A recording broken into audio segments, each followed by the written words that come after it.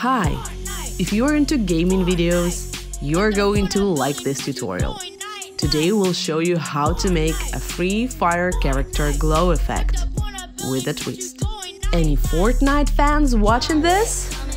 Let's get right to it. First, as usual, let's switch to our favorite Prime workspace. Great! Now add your Fortnite screenshot to the resource window or directly to the scene. Duplicate it on the timeline and double-click the copy. Then launch the free shape drawing tool and outline the character, more or less precisely.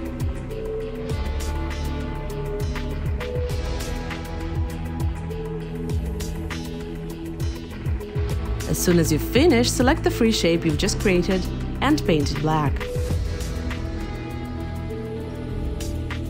From the menu, select Inverted Mask, go back to the main timeline tab and disable the visibility of the original image. Now duplicate the free shape layer, place the copy above and open its Properties window. In the Properties window, set the following parameters.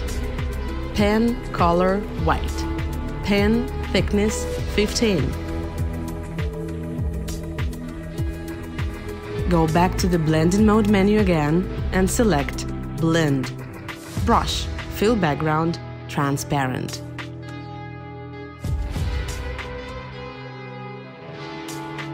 Alright, it's time to glow things up. In the template window, type Shadow and drag the shadow effect to the timeline.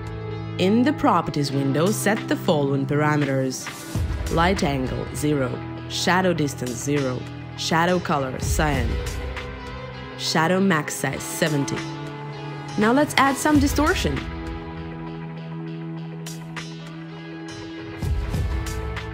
Apply the distort effect and set the following parameters. Type wave, frequency 300, amplitude 0.5, phase 0, angle 0. Finally, click the frequency parameter. Open the template menu and select Sinusoid. You can type your own values here, but just for the sake of this tutorial, here's what we used. Minimum curve value 280, maximum curve value 320, frequency 50.